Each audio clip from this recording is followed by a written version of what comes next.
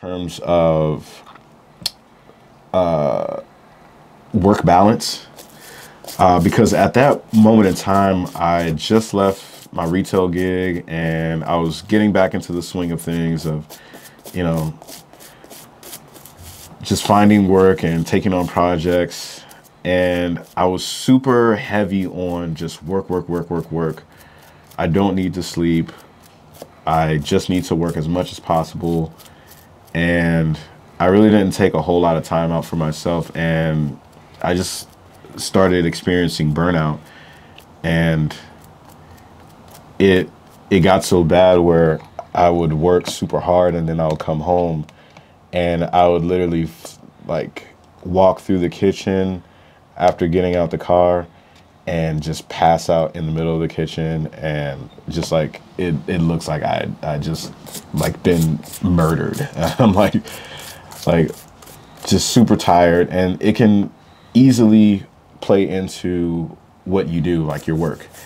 You can get sloppy at work. You can, you know, miss a detail. You can forget a thing. You can be doing something relatively dangerous, like being on a ladder. And then if you lose your balance, it's like one of those things where like you have to have that balance where, yes, it's good to have a good, you know, strong work ethic, but at what cost? Like, don't overwork yourself to the point where you're physically, you know, falling asleep. And then I was driving a bunch, and just like, I remember one time, like I literally fell asleep like at the wheel, and like, I'm so tired just working, like up at 8, back at 10 p.m. and just like, just take time to, you know, relax. Don't overwork yourself.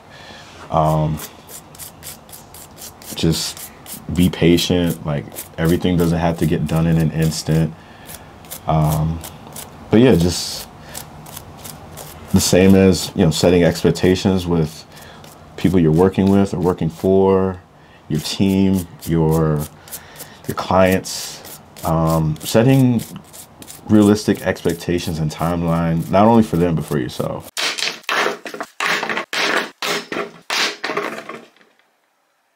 Is it cool to be shooting in a room that I've created? Yeah, of course, man. Like, everything that I do, I told my mentor this a few months back. I went to a house that I had worked on a project with him. We did some security camera installs, and he got a call back to get some more work done at that same spot, and called me to, you know, do some grunt work and, you know, run cables through a crawl space in the attic. And he was like, yeah, do you remember this house? I was like, I remember every house. And he was like, I like that. I was like, yes, get some points. But yeah, like I remember, like, you know, all the projects and things that I work on, like I take pride in what I do to the point where it's just like, I try to remember as much details about everything as much as possible. So that way, it doesn't feel like it's work. You know what I mean? I just wanted to, yeah, it's a way of making money and stuff like that, and it's a career, but it's something that I care about so much to the point where I want it to be the thing that, you know, is the hallmark of, you know, my lifetime, and, you know, or at least one of those things. But yeah, I remember a lot of projects and a lot of different, you know, clients and people that I work with, and, you know, mentors and people I meet along the way. And I hope I never forget, you know, a single project. But yeah, it's pretty cool doing an interview in an area that I built up, and, you know, seeing it come to life and then being in it is pretty tight. Pretty awesome.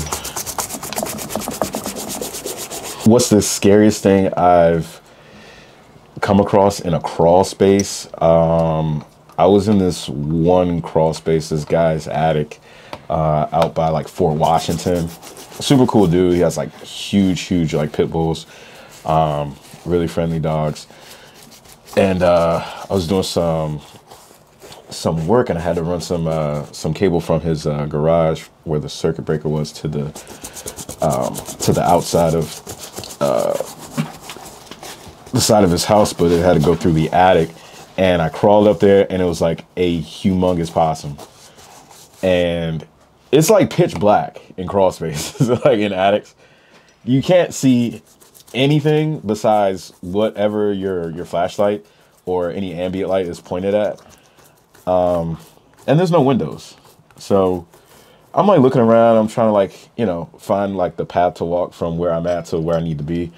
And I just see like these glowing eyes staring back at me. I'm like, that's either an animal or a demon. And I'm not trying to figure out which one's which. So I was like, yeah, there's something up there. Then we heard it crawling around a little bit. Took my phone out, and sure enough, it was a big old possum. So he had to call animal control. I came back a couple days later once it was gone. So, but yeah, that was not a fun time for me. Oh, these ones, what are the name of these sneakers? These are the Jordan 6 DMP defining moment packs. It's actually one of two, but these are the Jordan 6 silhouettes. But these came out as like a commemoration to like the run that Jordan did. So for his three-peat. But yeah, this is probably like one of my favorite shoes. I have the Carmine 6s. I have the ones that the lime green ones. These the fire. I have quite a few. of these. The infrared 6s. But yeah, I just like the silhouette just because it's so much, you know, on the court, off the court, history behind it. I don't know if it was you that was telling this, but the Michael Keaton Batman, like the OG Batman, when they were designing his bat suit, Tinker Hatfield actually designed the boots, which is based on the silhouette for the Jordan 6.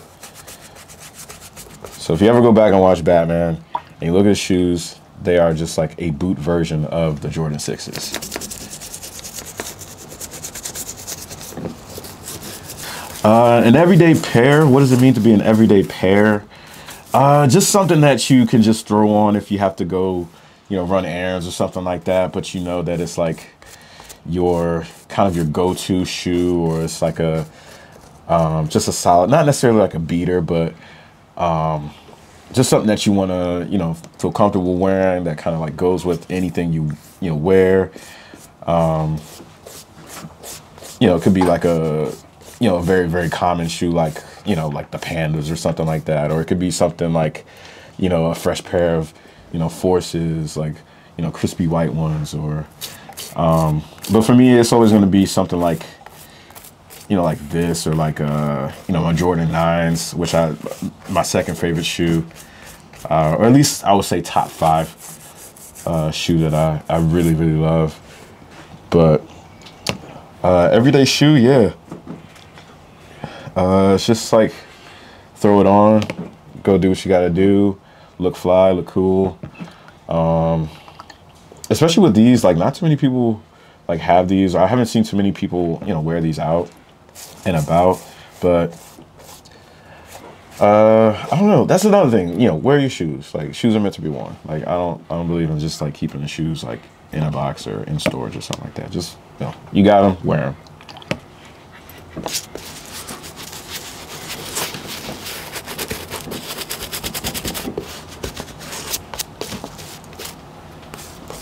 Ooh, it's sad to see him go, but like, you know, everything has an expiration date, you know, us included. It's not, I try not to, you know, think about it too much and like, oh, you should have done this, but because eventually it's going to happen. You know, one day those shoes are going to be unwearable.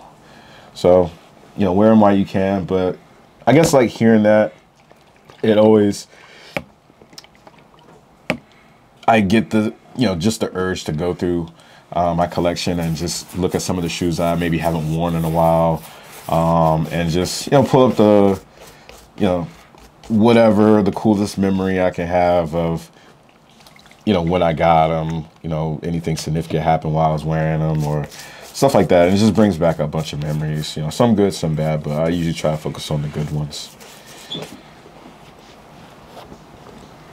I think it has to do with a lot with just, you know, American culture, Black culture. Why is the Jordan shoe so appreciated? It definitely has to come from, I guess, like for me, I'm just gonna answer for me. It just comes from a sense of like, you know, growing up, we always didn't have, you know, everything available to us. Everything wasn't, you know, handed to us. What we did have, you know, my mom, my brother, my sisters, you know, had to work for it, and it was like it was one of those things where like you feel so bad about yourself that like, you know, you feel like you're not a part of something. You want to just be included in it, and especially growing up in the '90s where Jordan, he's just like, you know, scoring, you know, crazy numbers, doing crazy numbers, you know, on the basketball field. He's like, man, I want to be just like him. I got to get those shoes, and you know, that's where that statement, it must be the shoes, just to like, you know, fit in with all the other kids. And then like you realize, you know, you don't have enough money, or your mom doesn't have enough money, or your parents don't have enough money to get you those, you know, pair of Jordans when you're a kid, and it's just like, you just feel bad about yourself. But like as an adult, I get that, like, you know, there were priorities. Certain things had to be done to maintain the household, and you know, the coolest, latest pair of sneakers was definitely the lowest thing on the list. So, you know, other things had to come before that, but then getting older, just going through all the, you know, different shoes and seeing things release or re-release, you know, retros and stuff like that, you know, just, you know, treat yourself. And then I developed that appreciation for like, man, these are the shoes I always wanted when I was a kid. And, you know, I had such a great fondness for them, and you just like appreciate them, you take care of them. Yeah, you just like, it's just like you care about it so much, and you feel like you're a part of it now. And then you're, you know, 20 pairs deep, and then like you have a cool thing to, you know, start a conversation with. And you know, there's so many cool people that I ran into just randomly, and the first thing we started talking about was shoes. Like, oh man, I like your shoes. Like, oh man, I like your shoes too. Like, and then lo and behold, like, oh man, what do you do? It's like, oh yeah, I'm this, I'm that. And it's like, man, this like all this because of a pair of shoes. And don't get me wrong, there's been its ups and downs with like, you know, people doing crazy things for pairs of shoes, but like for the most part, just like, you know, you meet another sneakerhead and then you just like start chopping it up, and it's just like, man, like, how did this even become a thing? And it's just like, you know, you don't, the cost of entry to the subculture isn't super high, but like, you know, it's worth every penny to me. I don't think it's gonna mean too much different than what you're already doing, especially if you have a good attitude or the right mentality behind it. You know, I talked a lot about you know, some of these things with my, you know, partner, shout out Chloe. You know, just becoming a parent and things like that. You know, both of our lives are going to change, you know, drastically, and you know, certain things have to go away. We have to unlearn certain things, but we have to learn a lot of new things. And just checking in with her and making sure she's good. But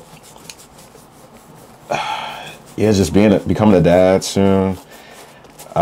It's very, very emotional, and just like, I'm just, it's scary, it's nerve-wracking, it's amazing, it's like, it just makes you a little bit anxious, and it's just like, man. But I know once I, you know, hold my kid, it's gonna be, you know, worth every, you know, gray hair on my head. And you know, we got nothing but time, and I can't wait to meet him and, you know, hold his little hands. And you know. But the one thing I always think about, and just this is kind of like in reference to a phone call that I had with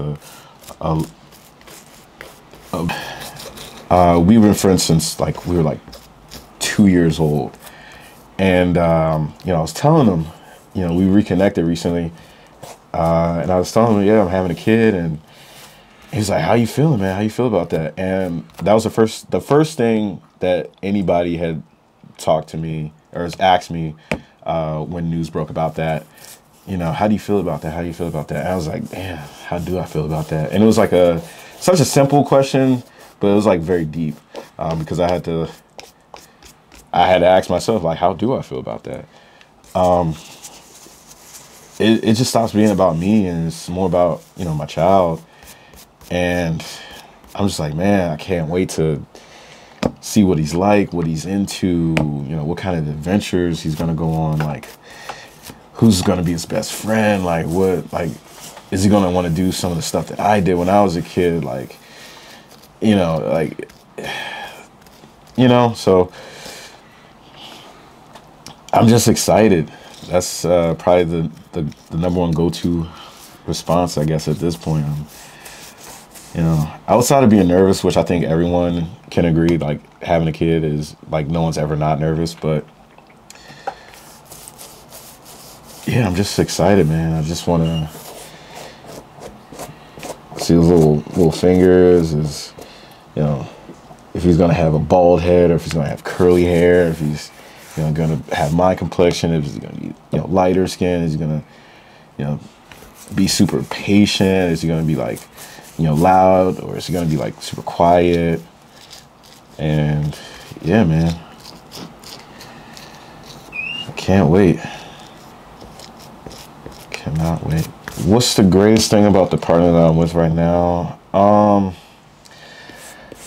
I would probably say I don't know. She's very, very understanding when it comes to with certain things, reasoning and conflicts and things like that. She's very, very understanding. There's been moments where like things have been my fault or the cause of conflict, and then there's been things that have been largely on her that have been like the reason why we butt heads. But she's always solution oriented in that, you know, no one's perfect, or, you know, yes, we all make mistakes or things like that. But she's not gonna like beat me up about it, and she's not gonna be like, oh, well, you should have done this or you should have done that, blah, blah, blah, blah. Sometimes she does that, but but we won't talk about those parts. But no, she's very reasonable when it comes to a lot of things. And a while back, there was something where she kind of like, you know, we had we butted heads and then, you know, exchanged words and things like that. And then, you know, we leave the room, just like leave the scene of the crime. And then, and then she comes back to me like 20, 30 minutes later after the dust has settled. And she's like, you know what, you know, I do see how like things could have been different, or how you feel about this particular thing, yada, yada, yada. I'll try and do better in these aspects. And she'll like give examples, which I think is like a lot of like forward thinking, or feed forward, I guess is the term. Because a lot of people can say like, oh, I apologize for, you know, calling you stupid. But in that example, she can say something like that, and she'll say, hey, I'm sorry for calling you stupid. In the future, if I get upset, I'm gonna say, I don't like the way you think, or something like, you know what I mean? Like she'll have like a alternative to whatever is the reason behind the conflict. And I think that that's very thoughtful. And, you know, I've never really had a partner like that. And, you know, I'm very much, you know, the same way when it comes to, especially like relationships. Not that relationships are one big problem that has to be solved, but there are things that do come up in the relationship that can be a problem, and it requires two people to solve them. And I mean, you know me, I'm a problem solver by nature, so I I think she fits the bill when it comes to joining the team of problem solving. We like to, figure our stuff out. I was about to slip and say say a no word. Gotta remember, I'm gonna be a dad soon. Can't be cussing around my child. But yeah, I like her. That's just cool. So I am a handyman, tradesman, do it all, Mr. Fix It kind of guy, but even an electrician for short. So prior to that, did a lot of work in the retail space for a big box retailer. I'm not going to name names. But after we parted ways, I went back to like my number one thing, which was, again, problem solving, fixing things. And it was electricity. I have a huge fondness, or I guess respect for the craft, the trade. It's very, very dangerous, and it demands a lot of respect. But to me, it's super fascinating because looking at diagrams, it's just like one big puzzle that you have to put together. So, yep. Shout out all my peoples that are in the trades. Ooh, what is the pro and con of working in trades? Well, a few cons, and it varies, based on which one you're doing, like, electrician, plumber, pipe fitter, carpenter. I guess it would have to be, like, no matter where you are, it would have to be just working in, like, inclement weather, just the environment overall, like if it's hot or if it's cold. Nobody cares if, like, it's cold out or if it's hot out. Like, hey, this thing is broken, I'm going to pay you, like, a lot of good money to fix this thing. It's not ideal weather. I think that's probably like the number one con.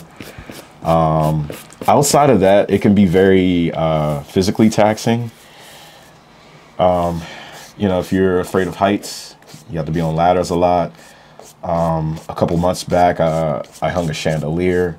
This guy has 20-foot ceilings. I really don't like being on ladders all that much. But for something like that, it's like, just get over it, suck it up, do it. You're going to get paid for it, whatever. And just take your time. That's the one thing, too. Like, people think it's like a rush thing. It's okay to just, err on the side of caution, take your time, and do it safely. Because if you don't, what's the point of getting paid all that money if you fall and break your neck and can't spend it? So I think one of the biggest pros is probably outside of, like, when you get to a point, like, the pay is really good. Outside of that, I think the biggest pro across all trades is just knowing that you have, like, a skill that everyone's always going to need. Like, it's never going to be out of demand. It can become, like, autonomous to an extent at some point, maybe down the future. But for the most part, that human hands have to fix this problem. It's not one of those things where, like, ChatGPT can't take your job.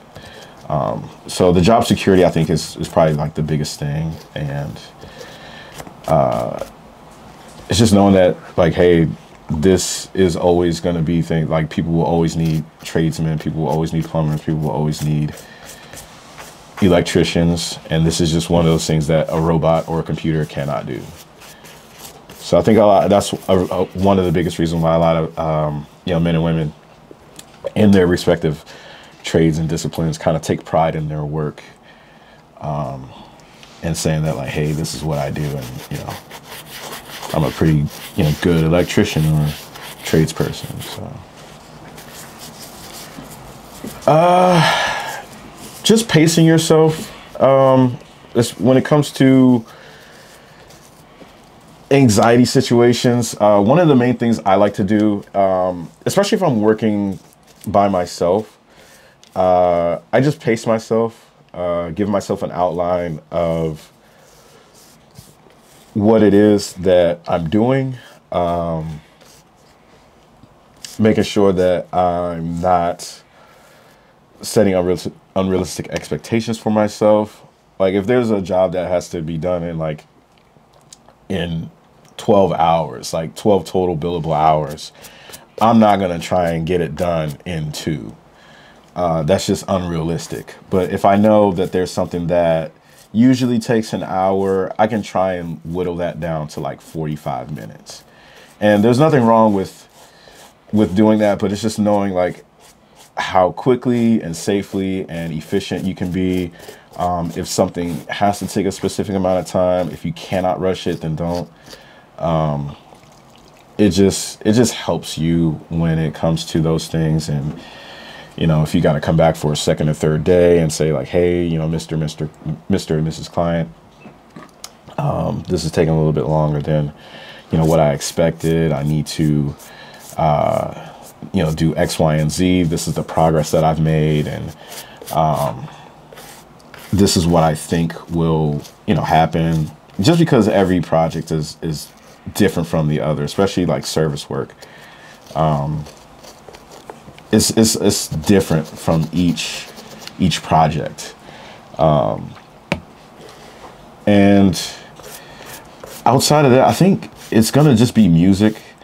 I know I work with my mentor sometimes. A couple weeks ago, we did this huge 85-inch TV install in this office building. So that took us, you know, the entire Saturday to do. Because this is a big TV, and then also he had a bunch of like different things, like a webcam for his, like, you know, his Zoom calls that he had to do in the office. He had a bunch of things to connect. He wanted to do power behind the TV, hide the wires, blah blah blah. So he wanted the works, and yeah, I think the one thing that helps us with you know, those high anxious moments or settings is probably just going to be music. Just get something you can jam to, something that's just, you know, not crazy, like, you know, playing like, you know, Gucci Man or something like that. But like I probably would, but like he won't. He's like older than me. But you know, his go-to is like jazz, or like, you know, like Sade or like Isley Brothers, you know, stuff like that. But we're listening to some jazz, some smooth cuts, but yeah, man, just jamming out to some old school jazz and just working it out and making it happen, getting it done. I think it probably would have been a few of my very, very first security camera installations, which I was actually telling my mentor this a while back. I did an install for a guy, and it was for some security camera installation, or for some security cams, some smart cameras. And I think it was a mix of me not asking enough questions and also the right questions, but the client not necessarily know what information to give me. So it's kind of like a perfect storm, so to speak, of, yeah. Clean the bottoms. Oh.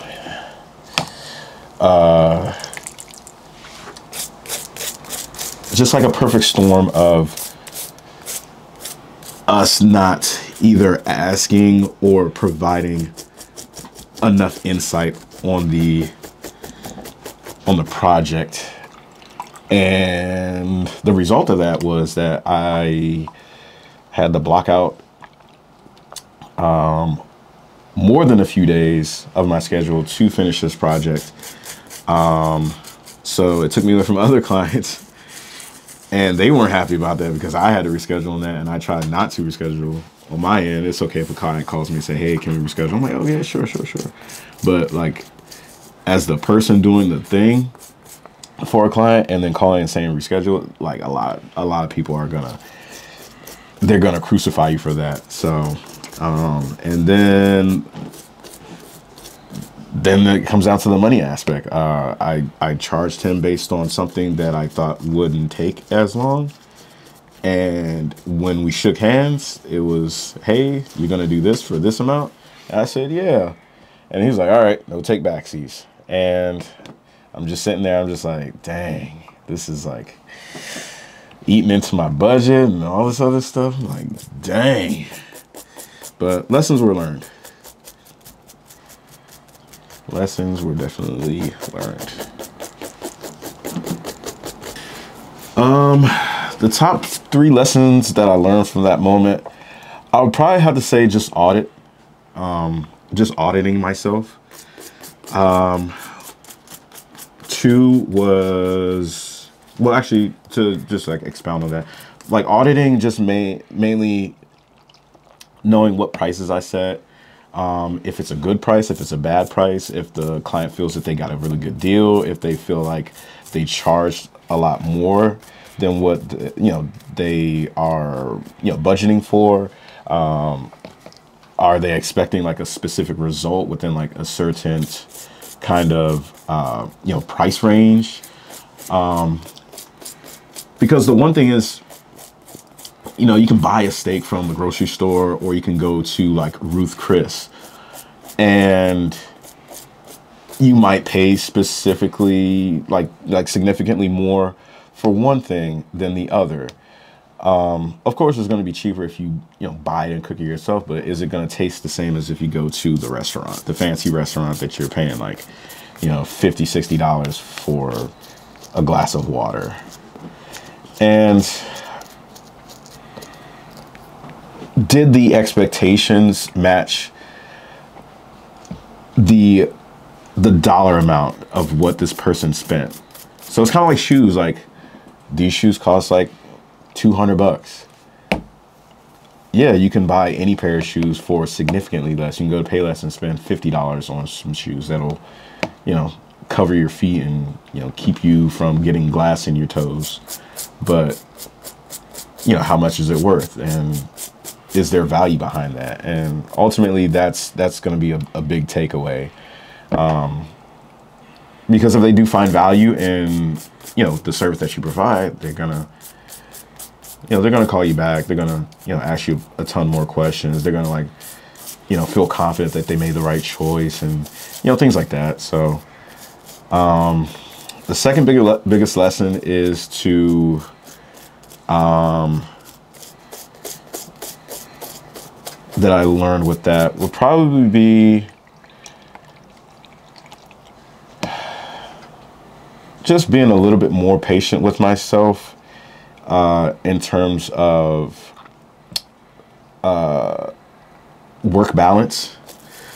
Because at that moment in time, I just left my retail gig and I was getting back into the swing of things of, just finding work and taking on projects. And I was super heavy on just work. I don't need to sleep. I just need to work as much as possible. And I really didn't take a whole lot of time out for myself. And I just started experiencing burnout.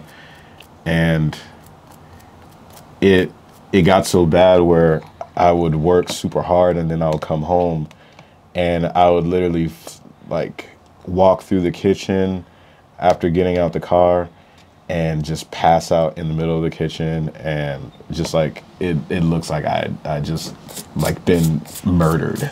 I'm like just super tired, and it can easily play into what you do, like your work. You can get sloppy at work. You can, miss a detail. You can forget a thing. You can be doing something relatively dangerous, like being on a ladder, and then if you lose your balance, it's like one of those things where you have to have that balance where, yes, it's good to have a good, strong work ethic, but at what cost? Don't overwork yourself to the point where you're physically, falling asleep. And then I was driving a bunch, and just I remember one time, I literally fell asleep at the wheel, and I'm so tired just working, up at 8, back at 10 p.m. and just take time to, you know, relax. Don't overwork yourself.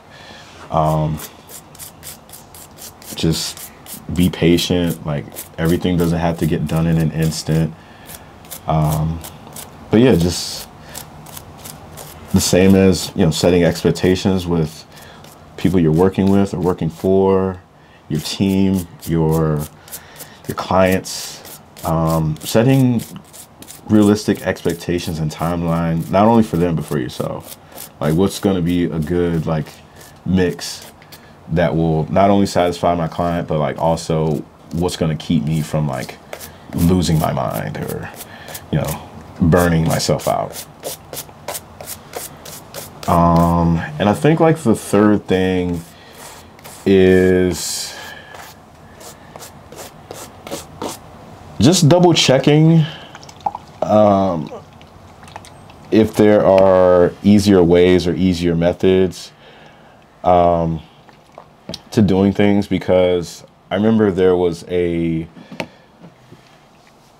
one point in the install, I think he had like maybe like 4 or 5 cameras he wanted to have installed, and there was one camera in one specific location that had a lot of like wood molding around the area where I was going to be installing one of the cameras. And I just completely, like, it just chunked out. There's like wood splinters flying everywhere. But I thought that I was doing it the right way. Come to find out, there was a much easier way. I'm over here with like a hacksaw just trying to, like, you know, make the perfect circle.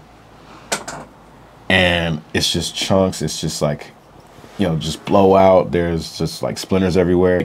I'm like, I just could have, you know, used a whole saw, the same size, the correct size, appropriate size, you know, put it on reverse, spin it up, then back it out, then go to the other side, do the same thing. Would have had a very neat, nice and neat, very clean looking, you know, work area. And I think after I made that error, I spent maybe an additional 5 hours just trying to make sure it looks nice and presentable and stuff like that. I was like really like detail oriented. I wanted to make it look nice, but it was one of those things where like I could have like taken a little bit of extra time, you know, 10-15 minutes, looked at it and just said, hey, I think there could be a better way other than the way that I think is the only way.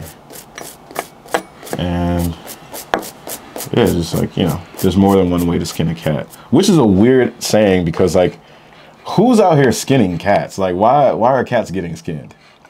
Like, who does that? Don't skin cats. That's not. Not necessarily. At a certain point, I will say yes. Primarily because of social media. It's like everyone wants to, you know, have like the, you know, the baddest chick or like the freshest shoes or this and that and da. But I think it, like, for good reasons, but some of, like, it depends on who you talk to. It may or may not be practical. They're like, oh, just get it done. Like, just do it. It doesn't have to be like super pretty. It's not like on display. It's not gonna go in a museum. Because a lot of the work is hidden. Like, you don't see it. You only like see the effect, which is, you know, the byproduct. But there are a select few who will, you know, go in and then say doing service work, they know a good skilled person who's very detail oriented, who takes pride in what they do, and like, man, that's okay. All right. This person who did this and they signed off on it, man, they did a pretty good job. Everything's nice and neat, nothing's too short, or, you know, everything's snug, everything's like nice and crispy on here. And it's like, but, you know, you can tell, you open up a couple panels and you can see like a real, you know, dookie installer, and, you know, open up another one, you see a really like, just, this person took some time to put that razzle dazzle on it, and, you know. But yeah, there is quite a bit of detail that goes into it, especially with like anything that's on the surface. So like light fixtures, that's probably like the number one thing that you can see a lot of detail, or at least like, you know, there was some detail behind it.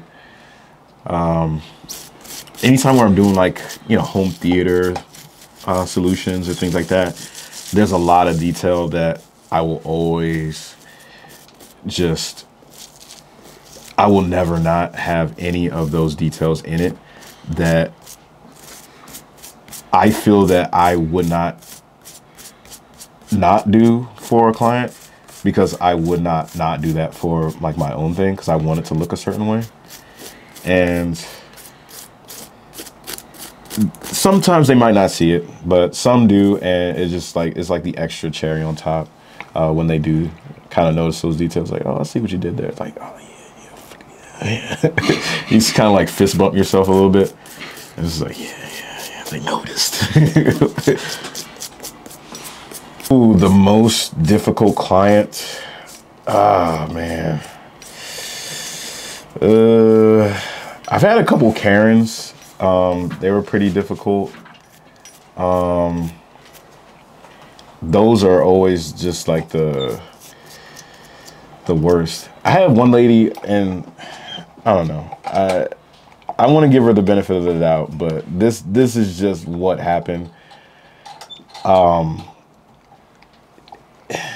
She invited me over to, like, you know, install some equipment that was going on her back patio on like the deck. So you have the front of the house, the driveway where I'm parked in her driveway, and then like she has a bunch of neighbors. All of these houses are connected. She's like maybe the fifth from the end, and she's like, can you walk around the house to the back and not through the house? I'm like, okay.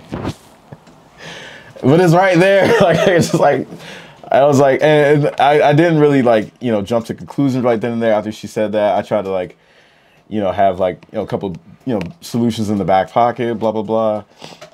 And then I was like, oh, well, I have like, you know, shoe covers, or I can take my shoes off if you want. I just gotta like be back and forth, you know, through the, you know, to get stuff from the, you know, my car and, you know, take it out to the back. And then she was like really adamant on me not walking through her house. I'm like, why don't you all? I'm like, okay, all right. And I'm like, that's so wild. And then she was like, well, I can help you carry stuff from your car to the back. And then like, she was like grabbing stuff. I was like, oh yeah, just, you know, okay, cool, fine, whatever. It's your house. No big deal. And then like she's grabbing stuff from the garage and from the, you know, from the driveway and from my car. And like, I'm grabbing like the heavier stuff. She's grabbing like the lighter stuff. And then like, I'm walking all around these 5 houses just to her back, you know, patio. And she's like walking through the house. And it's not like she has a dog or animal or anything like that she wants to not have like escape and run around and stuff. She doesn't even have a dog. I'm like, I can, like, what? Like, and don't get me wrong, it's like, yeah, some people are particular about like shoes in the house and things like that, or like, but I think it was just kind of like because of the, you know, so. Because you were black. Yeah. Say it, black. Yeah, that was, man, that was a fun car ride home. I felt, I didn't feel too good about that, driving home. I was like, man, people are still racist these days. The taking their money part is kind of fun to me, so I guess I would say yeah. But it's always those things where it's just like I try not to. I don't pity them, I don't envy them, nor do I like condone their behavior or their actions or the things that, you know, how they think about people, or their prejudices. I pray for them. That they can, you know, see the world, you know, how it is. You know, it's imperfect, but it can be awesome at the same time. But Yeah, I like depending on what kind of day you catch me on, like I can easily turn into the CEO of petty. I can be like, yeah, I'm going to charge you double for this. Yeah, so yeah, don't get it twisted.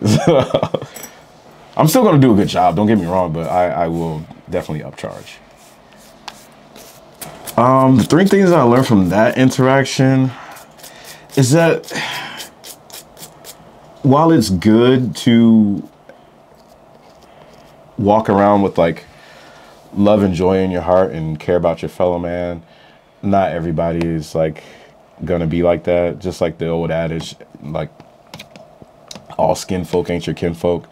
So it can be the same way with you know, other races or even like the same race as you, but it's just like a lot of times those people, they have that so much hatred in their heart that they don't want to admit that they're wrong or that they need another person, that like when it comes to something that's like as important as like having working electricity, working electricity in their house, that they're just going to be like super prejudiced, like, oh, I don't want this black person in my house to fix the thing that I need them to fix, that they can fix, but I'm just too, you know, racist to let them fix it. It's super dumb, but it's not for me to worry my head about. Like, I shouldn't be worried about that. That's something that they have to ultimately deal with themselves, and you know, if they believe in a higher power, that they have to deal with and confront when they get there. But yeah, just, you know, worry less. Another thing that I learned from that is it's okay to say no. So just having the mentality that I had at that point, I was super adamant on, you know, saying yes to every client. Like, hey, do you do this? Yes. Hey, can you do this? Yes. And it's not to say that saying yes is a bad thing, but saying no isn't a bad thing either. Because sometimes that no can save your life. Like if a person's if a person's you know, doing something that they shouldn't be doing, and then like hey, you want to ride, blah blah blah, and you know, they got some illegal stuff going on, and then you guys get pulled over or something happens, and then like you end up, you know, in a really dookie situation that, like, if you just said no, it's just like, you know what, I'm gonna just walk, or I'm gonna take an Uber, I'm gonna take the bus, you wouldn't be in that situation. So saying no sometimes can save your life. And I think like the one thing I would say, the last thing that I learned from that situation is that ultimately people can be their own judge of character. You don't necessarily have to always correct them, but you can, you know, just by your actions and your demeanor and the words that you choose, you can be super nice and pleasant and still, you know, keep your faith. Yeah, you can still, you know, be a nice person, be a pleasant individual. You can't let someone's attitude or perception of you, even when you've been doing everything, you know, right, you can't let them take you out of your good mood. Only you can do that. And when they see that you're continuing to be pleasant and just, you know, still being nice to them even after they've been so mean to you, that actually speaks volumes to your character, saying that like, hey, you're being racist, or you're being unpleasant, or you're being rude, or you're being disgusting human being, I'm still going to treat you with love and respect, because that's how I was brought up. And it might not feel good in the moment. Yeah, like no one likes to be called names, especially like, you know, racial slurs and stuff like that by a person that thinks that they're just like so much better than them. But like, it speaks more to your character if you're able to go through that and still have a smile on your face, still treat them pleasant, still, you know, be an overall nice individual to them. So they're gonna feel like a dookie person. They're like, man, I was super racist to that guy. He just told me to, you know, have a nice day. He was saying, you know, thank you, sir, and, you know, told me to, you know, God bless me. It was like, wow. I was like, I need to fix myself. I need to work on myself a little bit. So, yeah, it's a day in my shoes.